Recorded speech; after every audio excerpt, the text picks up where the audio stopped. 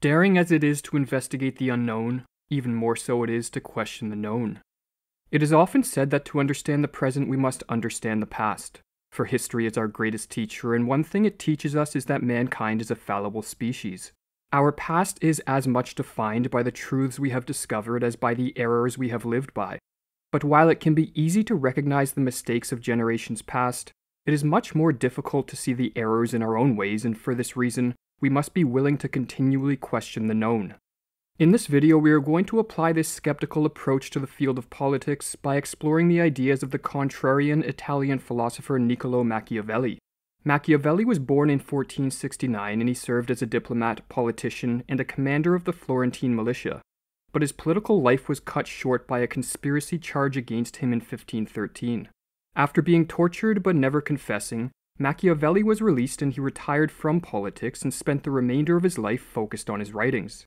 As an astute observer of the political side of man, Machiavelli believed that most people are utterly mistaken about the true nature of politics, and these confusions remain entrenched to this day.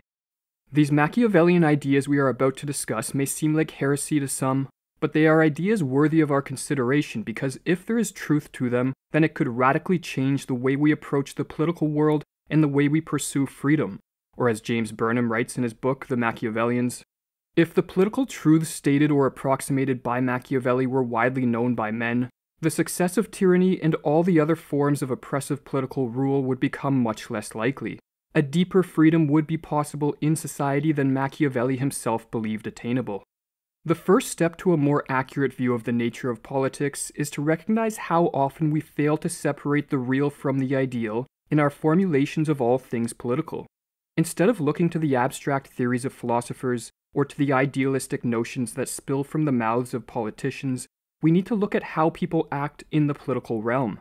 We need to, in other words, separate the wishes we may have about how politics should work from the reality of how it does work. This was one of Machiavelli's foremost goals in the writing of his most famous work, The Prince, or as he explains, "It being my intention to write a thing which shall be useful to him who apprehends it, it appears to me more appropriate to follow up the real truth of the matter than the imagination of it, for many have pictured republics and principalities which in fact have never been known or seen. Because how one lives is so far distant from how one ought to live, that he who neglects what is done for what ought to be done sooner affects his ruin than his preservation." The essence of politics, according to Machiavelli, is not the pursuit of the good society, the realization of the general welfare, nor is it fundamentally a mechanism for the maximization of social welfare or social cooperation. Some forms of political organization may be conducive to these ends, while others are completely antithetical to them, but what defines politics in all ages and in all its manifestations is that it is the realm where men and women compete in open and concealed ways for power and control over others. The primary object of the politician or any member of a ruling elite is always the same: to cement, to augment, and to increase their power. This struggle for social power is not a game in which all of us participate, and this leads to another of the Machiavellian principles about the nature of politics and its impact on a society. A society, according to Machiavelli, is always divided into two classes, the rulers and the ruled, or as Burnham writes, "The ruling class, always the less numerous, performs all political functions, monopolizes power and enjoys the advantages that power brings, whereas the ruled, the more numerous class, is directed and controlled by the first, in a manner that is now more or less legal, now more or less arbitrary and violent, and supplies the first with material means of subsistence and with the instrumentalities that are essential to the vitality of the political organism." If the primary motivation of those in the class of the rulers is not to improve society, although this may be a byproduct of some of their actions, but to increase their own power, why do those in the class of the ruled, always far greater in number, accept this state of affairs? Machiavelli identifies a number of tools used by ruling classes to grow their power, and these include force, fraud, deception, and the tactical redistribution of the wealth they expropriate. None of these things, however, would be effective at cementing their rule and allowing them to spread their tentacles into ever more areas of a society without the existence of a justifying myth, ideology, religion, or political formula. Rulers, in other words, always rely for their legitimization on the spread of ideas that are favorable to their aims and which somehow convince the masses of the necessity of their rule, or as David Hume wrote, It is therefore on opinion that government is founded, and this maxim extends to the most despotic and the most military governments, as well as to the most free and most popular. For much of history, the political formula or justification for the rule of an elite was tied to a religion. The reason a king sat on a throne and the masses toiled at his feet was because God wished it to be so. In the West, God no longer has the power to legitimize our rulers, but in place of God a new idea has emerged, and this is the nebulous idea of the will of the people. Democracy is the formula that legitimizes the political structure of our day by teaching us that we are the true rulers, and our politicians merely our loyal servants and representatives. Some may wonder if our ability to vote has made Machiavelli's insights into the nature of politics antiquated.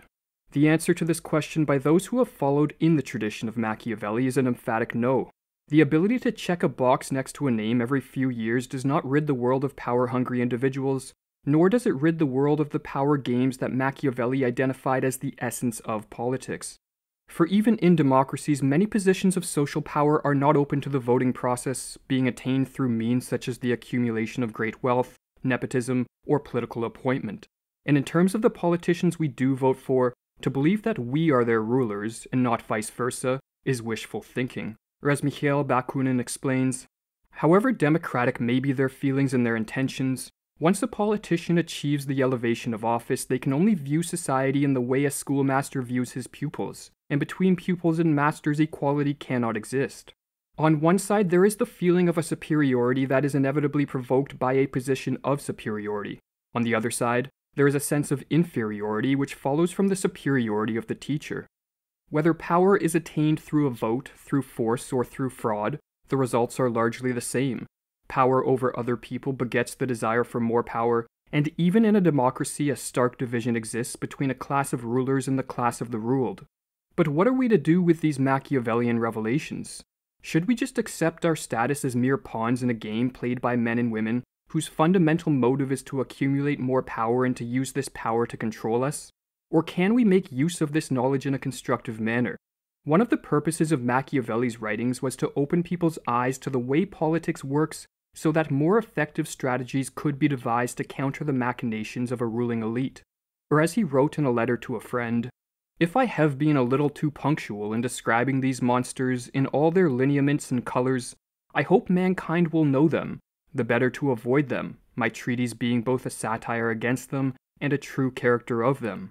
Machiavelli believed that a better knowledge of our rulers would help us avoid one of the traps that have led many a nation into the hands of a tyrant. These are the calls we hear so often for political unity. For unity, when preached by a member of a ruling class or one of its apologists, is not a path that will lead to increased freedom, but instead is the path to a despotic hell. Or as Burnham explains, since Machiavelli is neither a propagandist nor an apologist, since he is not the demagogue of any party or sect or group, he knows and says how hypocritical are the calls for a unity that is a mask for the suppression of all opposition. How fatally lying or wrong are all the beliefs that liberty is the peculiar attribute of any single individual or group, prince or democrat, nobles or people or multitude. Freedom is not born through political unity. Rather, freedom, as history lays witness, is born in the cracks that emerge when a ruling class is divided against itself. Even more ideal for freedom is the existence of independent institutions of social power which counterbalance each other by dividing those who wish to rule into separate and competing factions. A prime example of this occurred in the early history of the West, or as Gerard Casey writes in Freedom's Progress, as the Western world began to settle down after the fall of Rome, there would be not one but two loci of authority, neither of which would have a complete claim to the total allegiance of the individual.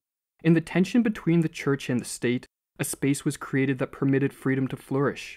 This freedom took concrete form in the High Middle Ages and the emergence of commerce, technology, the cities and universities, all of these institutions and practices forming the social spine of a world that is recognizably modern and is still with us today. Machiavelli's view of the political world suggests that far from lamenting the divisions that seem to be emerging in the ruling elites of our day, we should instead see this as a positive development, for this infighting will weaken them and expose their true colors to ever more people. But we should not rest content on the hope that a ruling class will divide against itself and that we can merely sit back and watch the show. Such a passive approach will only leave us at the mercy of whichever ruling faction gains the upper hand. Rather, as a ruling elite weakens, the thirst for liberty among the class of the ruled must intensify. For liberty will only be gained by men and women who actually desire it and who are willing to take actions in the furtherance of this end. Or as Frederick Douglass, a 19th century American who escaped slavery, wrote, "The whole history of the progress of human liberty shows that all concessions yet made have been born of earnest struggle. This struggle may be a moral one, or it may be a physical one, or it may be both moral and physical, but it must be a struggle. Power concedes nothing without a demand. It never did, and it never will. Find out just what a people will submit to, and you have found out the exact amount of injustice and wrong which will be imposed upon them. The limits of tyrants are prescribed by the endurance of those whom they oppress."